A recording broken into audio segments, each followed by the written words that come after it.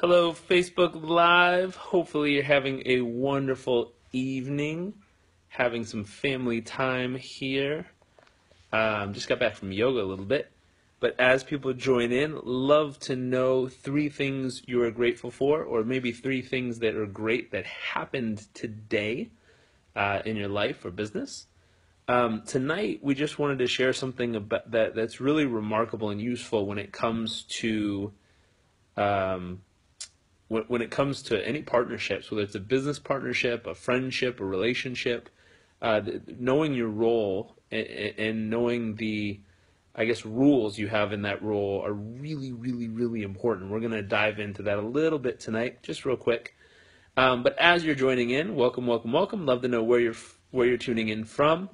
Maybe three things that went great today that you're proud of or excited about. And I see the numbers coming, so welcome, welcome, welcome as they're growing. Now, as you're tuning in and saying hello this evening, love to know where you're tuning in from and what you're grateful for, or three things great that happened today. But what we're talking about is partnerships, and we're talking about what is your role. And my wife and I went and interviewed a handful of couples that have had different ways they came together. Some fell in love at a young age and have been together forever. Some were previously married and then split and then found each other and became a new couple and got married. Some have been married forever and they never worked together. Some got married and then always worked together. And we found these couples in all different positions, but we were looking for people. David from Boston, how are you? We were looking for people who've been together a significant period of time. And the other thing we started to look for is people who've worked together. Because my wife and I work together, and we wanted to know what are some insights that these people might have about relationships, about working together, about life. And so we started interviewing different couples and people all over. And one thing stood out that was really, really remarkable, but it made so much sense once we heard it. And it was so applicable in so many other areas of life once you understood the concept. And so if you're on here, I'd love to know where you're tuning in from and maybe three things that happened great today. Thomas, nice to see you. Cleveland, Ohio. Elise from Istanbul, Turkey. Grateful. Like, it's awesome. Nice to see you. Got some great people tuning in from all over the world, it looks like. Welcome, welcome, welcome. Love to know where you're tuning in from and maybe three things great that happened today. And what we're talking about tonight is knowing your role. So we interviewed all these couples, and there was one couple that stood out that shared this piece of advice with us, and they said, listen, if you want to skip 80% of the arguments, 80% of the headaches, 80% of all the stuff that lands up feeling frustrating. Lauren, good to see you from New Jersey. Welcome. They said if you want to skip through all the junk that happens, they said one of the major, major lessons that took us a while to learn, but once we got it, it smoothed things out. It is sitting down in the beginning, and this could be a business partnership, this could be a relationship, but a serious one that's going to last, and one that's real and has some depth to it, not just dating, obviously. But they said one thing that's so useful is sitting down and with a pen and paper writing out what are all of the roles and responsibilities that exist. And I asked them, I said, what are examples? They said, well, when we work together, Kristen, good to see you from Tampa. They said, when we work together, we sat down and said, okay, there's accounting, there's customer service, there's sales, there's managing the numbers and the books. And they said, we just listed all the roles, all the things that have to happen. And I said, well, does this apply in your personal relationship at home? They said, absolutely it does. I think it's Angel or Angeli from Hong Kong. Good to see you again. Welcome, welcome. And they said, does this apply to your personal life? They said, absolutely. Think about it at home. Who's in charge of fixing stuff if something breaks around the house? Who's in charge of decorating? Who's in charge of the bills? Who's in charge of the landscaping? Who's in charge of keeping certain things taken care of or wear and tear? Thomas, good to see you. They said, who's in charge of building things or creating things? Who's in charge of family, dinners, times, meetings, get-togethers. And they started listing all the general things that happen, both at business and at home. This couple happened to work together. And they said what happened so often was we wouldn't think about the things that have to happen, and something would come up. Adam, great to see you. And when something would come up, one of us would assume the other person was supposed to handle it. So something breaks at the house, and she would assume, well, he's the man, he's supposed to handle it. And he would assume, it's you're in charge of the house, therefore you should handle it. And what would happen is these assumptions would cause this frustration underneath the skin that people didn't even realize. Hey, Yali, good to see you. So it causes frustration underneath the skin based on assumptions of what one partner thought the other partner should be doing.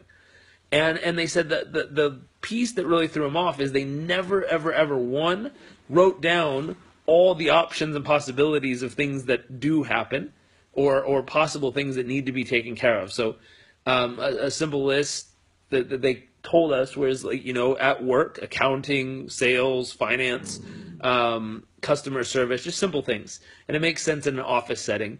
And they said once we narrow down the positions that are open and what tasks and responsibilities that position owns, then we decided who takes ownership of the position. Now it makes sense. If you have a business you own or run or a team you manage, obviously you divvy up the position, you decide who's in charge of what. Carrie, nice to see you. And then it's that person's job or duty to take responsibility for those tasks. I think my wife and I found this out the interesting way is even after they shared that with us, we went, oh, great idea. And like many people who might listen in, we didn't do it right away. And we landed up being in positions where something would happen, and I'd look at her and she'd look at me and we'd both go, did you do it?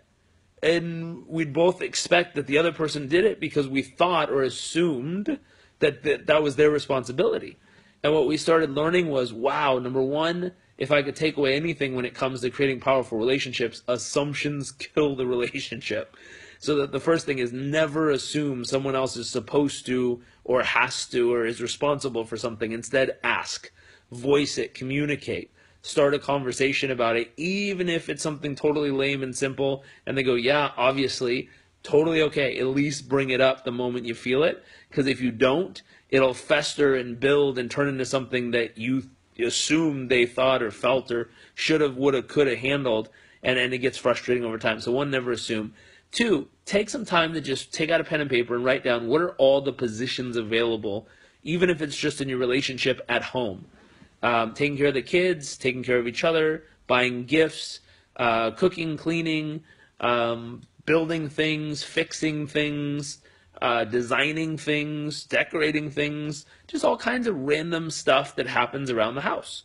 And once you have the list of all the options, maybe group them together so there's not 10,000 things that have to get done. But if you made maybe 10 positions at home and you grouped little tasks into these positions, then sit down with your significant other or your partner and say, listen, who's going to be in charge of which ones? Now, here's the second piece that goes with it. Not only who's in charge of which pieces or which activities or which roles, the second piece is when are you in charge of those things? Because here's what's crazy. Let's say that you travel a lot like we do. If one person's home and the other person's away and something has to happen and the other person says, well, I'm not in charge of that, you are. Now it's going to be kind of awkward if you're out of town and something that needs to get done immediately has to get done and you're not there to do it.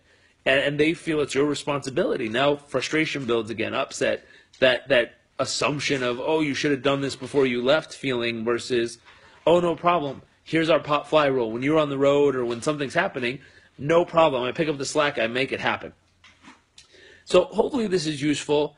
We were just thinking about good topics to talk about. If you have any big questions you want us to answer or things you want to focus on in these little conversations, we'd love to know. But we were laughing tonight just because of how simple of a thought this is, yet how powerful it can be for couples, for business partners, for so many people dealing in relationships to just sit down, take out a pen and paper, write down all the roles that exist, just outline what's available, and then to divvy up the responsibilities and really take ownership. That means if they own it, it gets done, and if it doesn't, they were the one in charge and they were the one who took ownership and responsibility for it. The other thing that happens that I would say is a huge breakdown in any relationship or partnership is the blame game.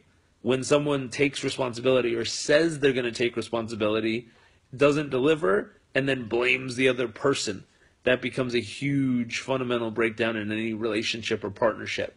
So jot those pieces down, nail them out, figure out who's in charge of what, and take ownership and have some fun with this. Hopefully this is useful for everyone out there. Kelly, good to see you from Toronto. Things you are grateful for. Wonderful, wonderful, wonderful. Hopefully we get to meet you in person and your family this weekend when we're up there. Anyways, hope you all have a wonderful evening. We're going to go watch something funny and enjoy ourselves. And I'll see y'all later. If you know someone who's struggling in a relationship or struggling with this concept in their business partnership, please tag them in this or share it with them. It's a very useful concept. It's very simple, but it's very effective as well. Have a great night, everyone.